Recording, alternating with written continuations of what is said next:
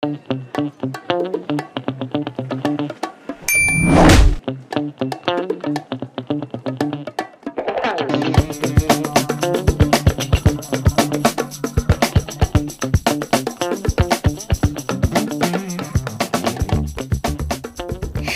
syempre, hugasan natin ang ating cassava. Sa Tagalog ay kamoteng kahoy at sa iba naman ay balinghoy. Tanggalin natin ito ng balat at hiwain ito na maliliit, but make sure ay natanggal natin ang fiber na nasa loob nito kasi ito ay makapal at matigas kapag ito ay nailuto.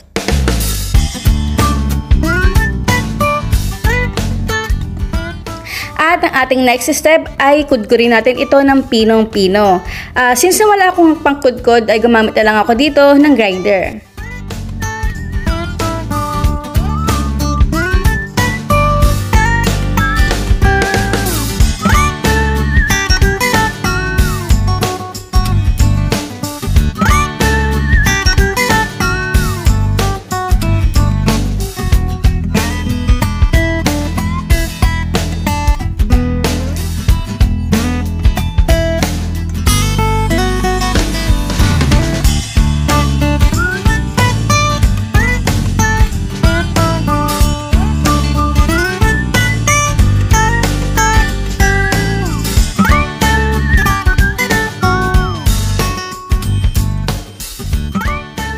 Dapat i-squeeze natin ito maigi para dry ang ating pulp ng cassava.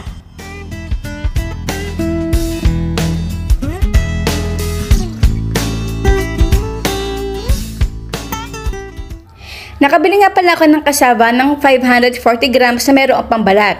Nakakuha naman ako ng 2 cups nang wala ng balat at squeeze na.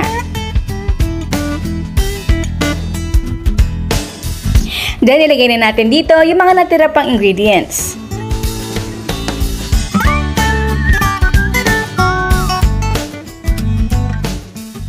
Guys, huwag nga pala natin kalimutan na i-share ang ating videos para mas marami pa tayong recipe na magawa at ma-share sa inyo.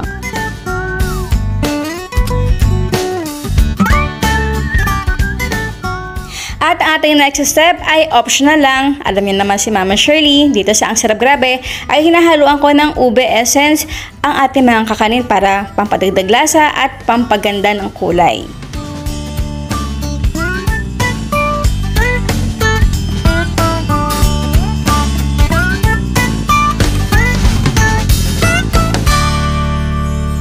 Para naman sa pambalot ng ating suman, meron ako ditong banana leaf. Pasensya na, medyo matanda na yung aking banana leaf. Ganyan din akong kahagard kapag pagod. Meron ako ano ba yan? Meron itong sukat na 8 inches in diameter at pasadahan ito sa apoy para maging flexible.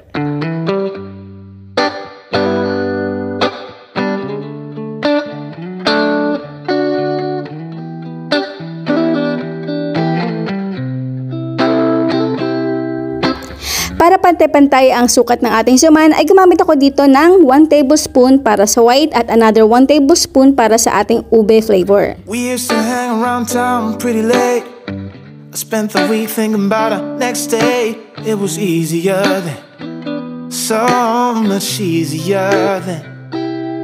Oh, like that time I picked you up outside of school. You said, screw my dad, I make my own rules. It was easier then, so much easier then.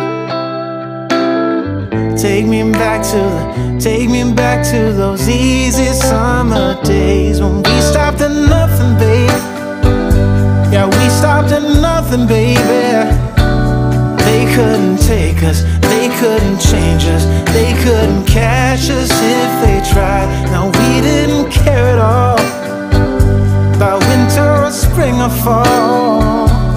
Felt so alive, and girl, we were thriving on kisses and sunshine and mischief. Yeah, we had one of those things.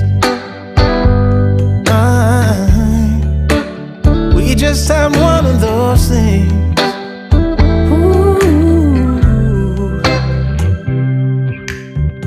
I guess I've had some things to figure out, but now that I'm done, I'm full of doubt. Was it easy for you? Yeah, was it too easy? Okay, alam ko na may magtatanong sa inyo na, Mami Shirley, kung wala yung banana leaf, ano po pwedeng gawin? Pwede tayo gumamit dito ng foil na kasing sukat din ng ating banana leaf na 8 inches. I just can't seem to stop thinking about you. Take me back to those easy summer days when we stopped at nothing, babe. Yeah, we stopped at nothing, baby. They couldn't take us, they couldn't change us, they couldn't catch us if they tried. Now we didn't care at all about winter or spring or fall. We felt so alive. Bago natin ito isalang o steam ay make sure na napainit mo muna natin ang ating tubig over medium heat, at kapag ito ay kumukulo na, tsaka natin ito i-steam for exactly 30 minutes. Guys, nga pala, bago ko makalimutan, syempre, ang ating balinghoy suman ay pwede nang kainin as it is, kahit walang sansawan, kahit may latek, or kahit ano pang gusto nyo na pang-toppings dito. Pero ang ating ingredients ay tinabangan ko ang asukal kasi gusto ko mas special pa ang maihatid sa inyo, at gumawa ko dito ng coconut sauce. So pinagalo-halo ko lang yung mga ingredients sa pan, I bring it to boil, at hinalo-halo ko ito hanggang sa slightly thickened na ang ating sauce. Napakasarap nito, guys, promise. Guys, wag natin ito masyadong palaputin, ha, kasi mamaya kapag ito'y lumalamig ay mas lalong lalapot pa ito. City of mine, how I love the city of mine. It never gets me down. City of mine, how I love the city of mine. It never gets me down, yeah. I was born in the city, I was raised on its edges. My pop worked his life when its confines. I found love in its center. If I could live here forever, think it'd be for the better. I love the weather, even though it's fog 24/7. I love the people, this is city I met all my best friends. And I wanna thank every brick, I wanna thank every entrance to every building that I step in this city of mine. I owe you most my best moments in life. See, I fell in love for the first time in Golden Gate Park. I saw my first rap show at Great American Hall.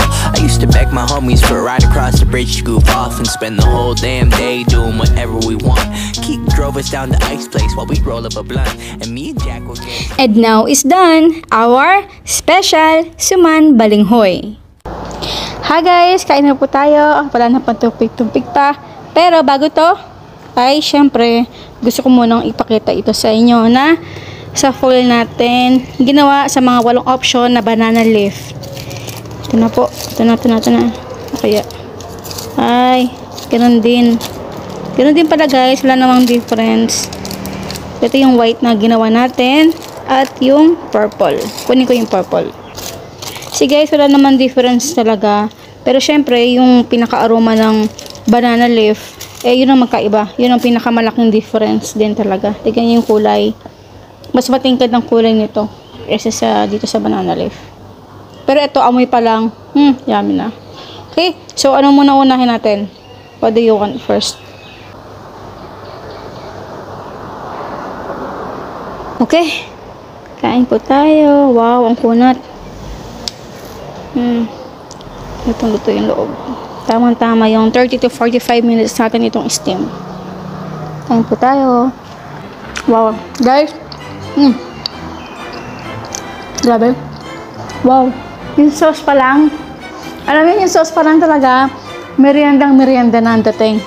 Alam yun, tignan nga natin yung walang sauce para naman ma-appreciate natin yung balinghoy. Wow, perfect. Hindi matamis. Talagang, hindi niya na, ewan ko ba guys? Minsan pag nagpapaliwanag ako, hindi ko ma-express na mabuti, pero napakasarap. Napakasarap. Kahit walang sauce, ito naman, mag-i-stand out talaga siya. Kahit walang sauce. Sira ang diet. Next. Ito naman. Kain po tayo. Ang texture niya mukhang okay naman. Ganun din. Sauce.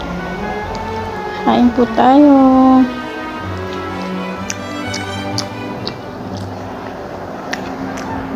Tara.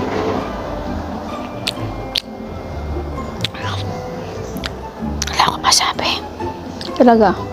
Promise. Wow. Wow, wow, wow. Ayun po guys. Hanggang dito na lang. Ang sarap. Thank you guys. Thank you sa panonood dito sa ating Ang Sarap. Grabe. And see you soon. Bye. Kung meron kayong request, paki-comment na lang sa comment box section. Ayun po guys. Be safe, be healthy, and be happy. Bye guys. Bye, bye, bye.